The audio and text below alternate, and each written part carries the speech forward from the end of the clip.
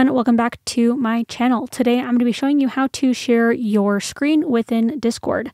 So first thing, you do need to be in a voice channel to be able to share your screen. And then down here you can see we've got the voices connected and we've got some settings. I'm muted and deafened, but we're going to share screen.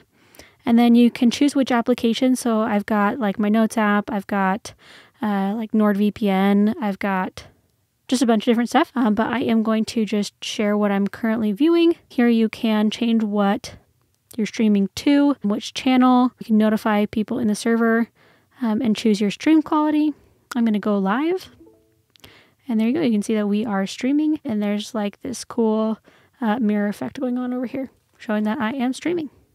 If you do want to end your stream, you can come over here and click stop streaming. There you go. That is how you share your screen within Discord. I hope that you found this useful. If you did, be sure to give it a like, subscribe. You can check out more Discord tutorials in the description.